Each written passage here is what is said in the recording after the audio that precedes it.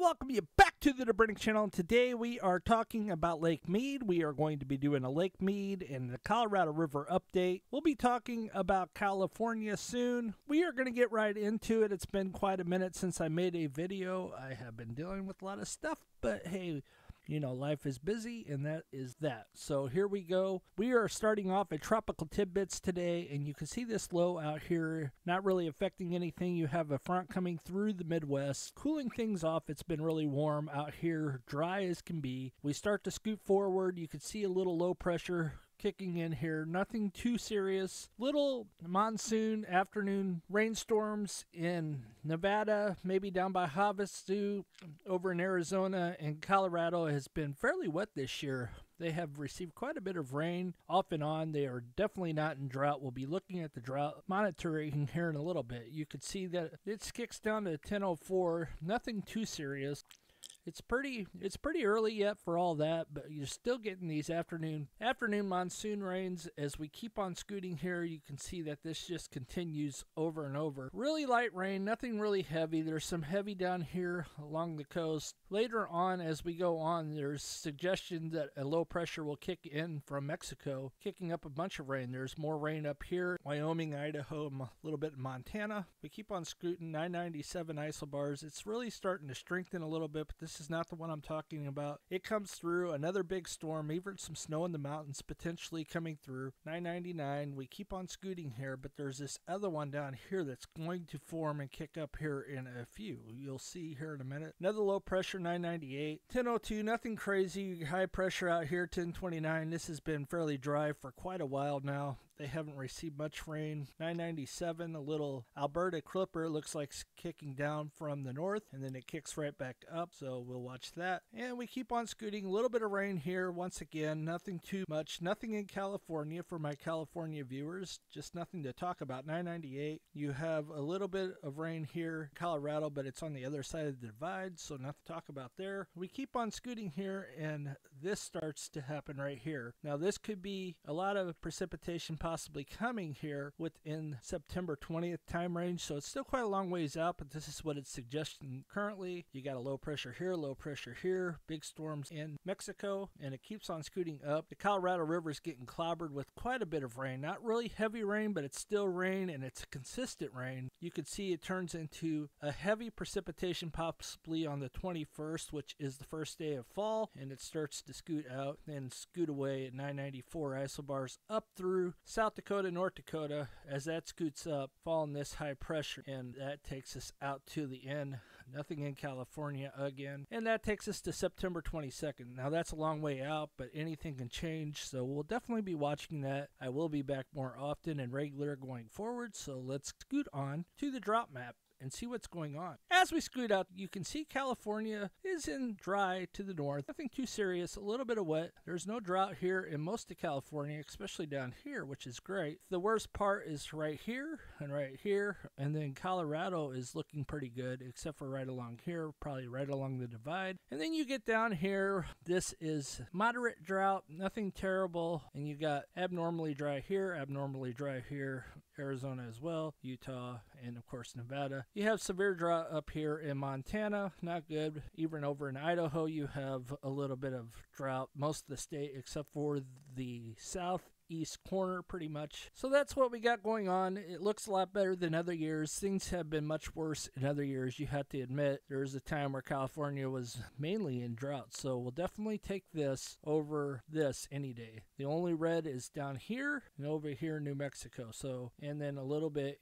in Wyoming as well. So we will take this, and let's scoot on here. This was released September 5th, just yesterday, so we'll keep on scooting. Here's your seasonal temperature. You can see it's going to be above normal in these areas, unfortunately, through September, October, November. This is the outlook, and then they say right here you have about a 40-50% chance to be above normal, above over in Maine, above in Florida. Along the coast here, it's going to be normal, so we'll see if this is right. As we roll out to the precipitation, you can see below, and then equal chances up through here and below over here. This right here is 33 to 40% chance to be below normal. This right here is 40 to 50% chance to be below normal. And this way below normal over here, above along the east coast of America, and out here in Washington along the rainforest above. Let's go to windy.com and see what the 10-day forecast entails. Your 10-day is showing some precipitation over here, and this is the European model, 0.58 inches possibly over here in Colorado with Scoot in. This is close to Vail. Vail's 0.35 inches. Aspen, 0.39 inches. We go down to Gunnarsson, 0.13 inches. We go down to Telluride,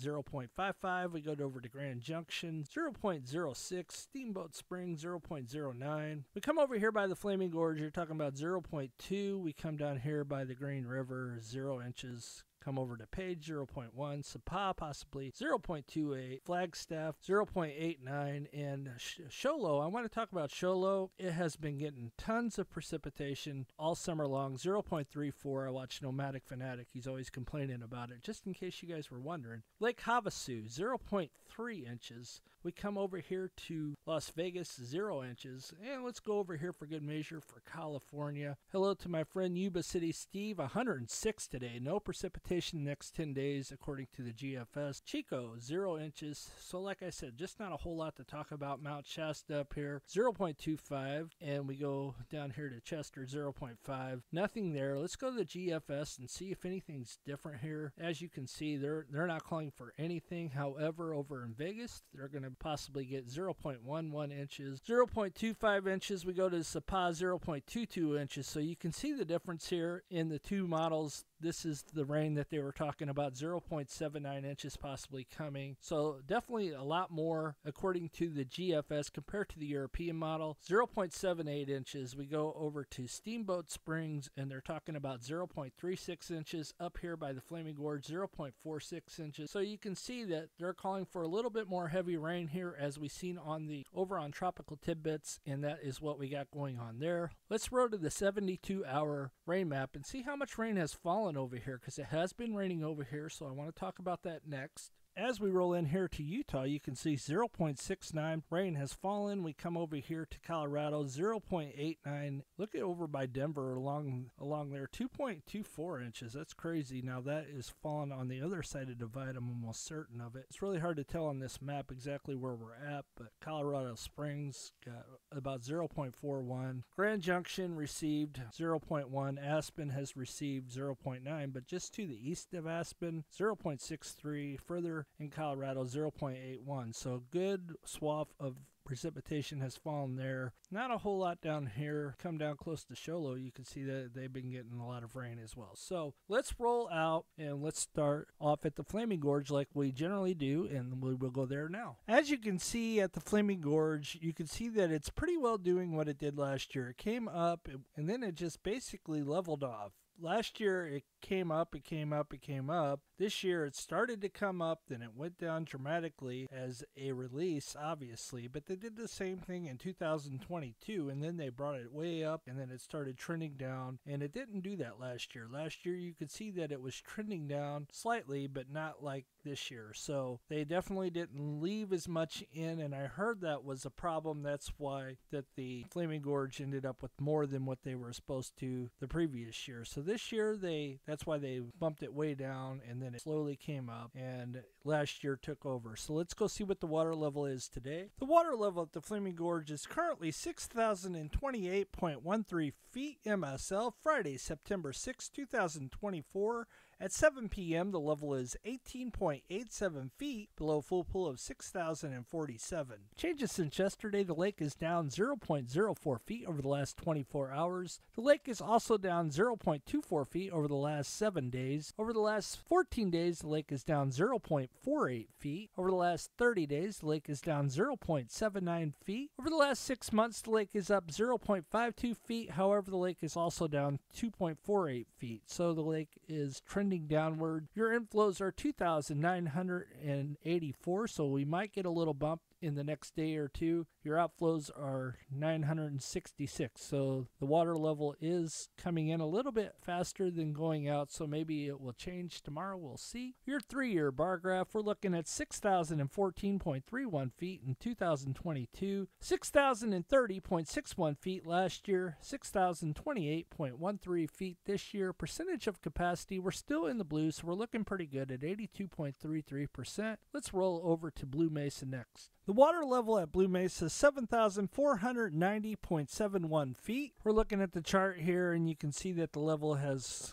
slowly started to decline. The level at Blue Mesa is 7,490.64 feet, and that's Friday, September 6, 2024 at 7 p.m. The level is 28.36 feet below full pool of 7,519. Changes since yesterday. The lake is down 0.07 feet over the last 24 hours. The lake is also down 0.81 feet over the last 7 days. The lake is down 1.14 feet over the last 14 days. The lake is also down 2.96 feet over the last 30 days. The lake is up 0.27 feet over the last 6 months, and the lake is down 12.06 feet. Last year was a really wet year, so don't forget that. That's why the lake is down. Inflows are 881. Your outflows are 1,380, and this is a reflection of it falling. 3-year bar graph. In 2022, we were looking at 7,454.18 feet. Last year, we're looking at 7,502.70 feet, and today, 7,490.64 feet. Percentage of capacity, we are currently at 70.31%. Let's roll over to Lake Navajo next. As we roll out to Lake Navajo, you can see that it is trending downwards, and let's check the water level now as we roll out to Lake Navajo. The water level is currently 6,044.94 feet.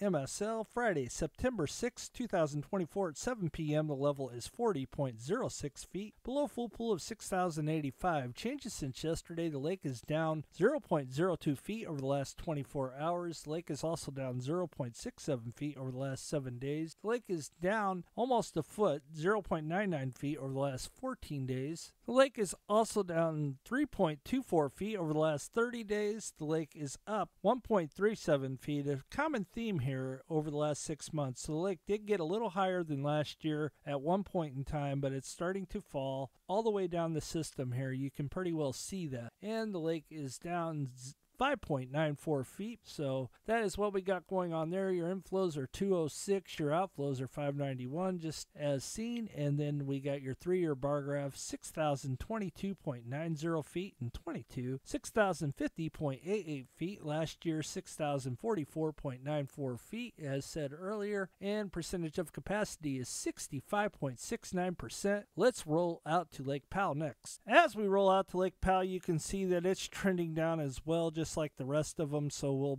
look at the water level next. The water level is 3,580.54 feet. Friday, September 6, 2024 at 7 p.m. The level is 119.46 feet below full pool of 3,700. Changes since yesterday. The lake is down 0.01 feet over the last 24 hours. The lake is also down 0.57 feet over the last 7 days. The lake is down 0.91 feet over the last 14 days. The lake is down 2.73 feet over the last 30 days. Not too bad of a loss for 30 days. The lake is up 10.99 feet over the last 120 days, and the lake is up for the year 6.62 feet. So the lake received more than it did last year at this point in time, so that's good news. Inflows are 2,086. Your outflows are 9,765. 3-year bar graph, 3,530.71 feet in 2022, 3,573.92 feet last year, 3,580.54 feet today. Percentage of capacity, we are currently 38.39%. Let's roll down to Lake Mead next. As we roll out here to Lake Mead, you can see that it started off high in March and then it went way down here to a low in about the middle of August, and now we're starting to increase just as we did last year. However, last year we never got that decrease. It was all a bump, and a lot of that water came from Powell. They were releasing more water out, so that's why Powell received more water this year. However, you can see last year was much better this year than it was last year. So let's roll out and see what those numbers are now. The water level at Lake Mead is 1,063.56 feet. MSL, Friday, September 6, 2024 at 7 p.m., the level is 156.04 feet below full pool of 1,219.60 feet. Changes since yesterday, the lake is up 0.07 feet in the last 24 hours. The lake is also up 0.53 feet over the last 7 days. The lake is up 1.09 feet over the last 14 days. The lake is up 2.27 feet over the last 30 days. However, the lake is down, which is the trend. The upper Colorado is going up. This is going down 4.49 feet, not too bad. And over the last year, the lake's only down 2.70 feet. So not terrible. We'll take it. Your inflows are pretty good at 10,125. Your outflows are only 8,825. 3-year bar graph, 1,044.04 feet in 2022, 1,066.26 feet last year, and 1,063.56 feet today. Percentage of capacity, we are in the yellow, which is better than being in the red, 33.58%. Let's roll out to Lake Mojave next.